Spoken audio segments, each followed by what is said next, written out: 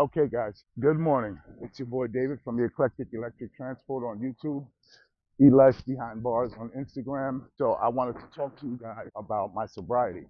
Today I'm 117 days clean. So I wanted to share with you guys something about marijuana that I've discovered these last couple of months. I've been having anxiety attacks and it is associated with marijuana-induced anxiety. So for those who've been smoking for more than 10 years, if you smoke a high bird, whatever they call it, it can cause a panic attack. And as men, we tend not to share that with our friends and family. Well, I'm here to tell you marijuana-induced anxiety is a real thing. I suffer from it. And as of yesterday night, I decided to stop smoking marijuana. It was for medicinal uses. It was for my hip issues. It was for my arthritis. But from this point on, I'm letting it go. So I wanted to share that with you guys, just in case you were suffering from panic attacks and stuff like that.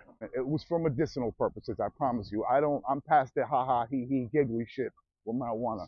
The problem is I've been having panic attacks lately, and it is called cannabis-induced anxiety. It is the worst. I wake up in the middle of the night, shortness of breath, gasping for air. It comes from someone who smoked more than 10 years. When you introduce hybrid marijuana into your system, it causes serious anxiety. So if you're having anxiety attacks and you smoke and you think the smoking is going to help you, it's what's bringing it on. So again, guys, cannabis-induced anxiety is a real thing. It's terrible. It's hard to understand where it comes from, but I figured it out. It comes from cannabis use.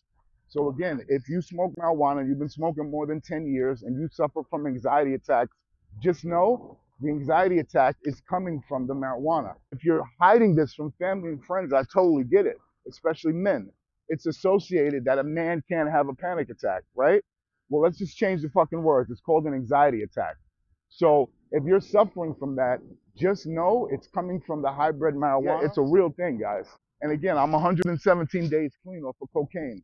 Kept smoking marijuana for my arthritis and caused severe anxiety where I wake up gasping for air, reaching for my children, calling 911. And I kept it to myself because I wasn't aware of what I was going through. After some research, it is clear that it is cannabis-induced anxiety. So if you're suffering from that, guys, I hope that you understand you're not bugging out, you're not freaking out. You're just going through what most people don't realize they're going through.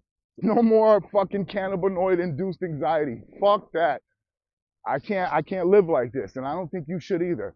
So we put down the coke, we putting down the smoke today. So again, man, I'm just super excited to be off cocaine. I'm super excited to come out in nature and enjoy myself. But I'm more so excited to share with you guys about what I found out about cannabinoid-induced anxiety. It's a real fucking thing, bro, which is wild. We associate cannabis with relaxation, right? We associate cannabis with chilling. That's not the case. No, no, no, no, no. Now, again, this is from cross-strains marijuana. I'm going to use that opportunity to stop smoking, period. Come on, catch up, man. You got to wave them up. So again, guys, it's your boy David from the Eclectic Electric Transport on YouTube, E-Life Behind Bars on Instagram, and I'm off this.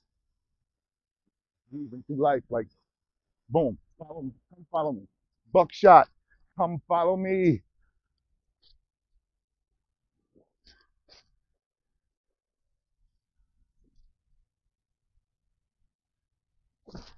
Walking on a dream.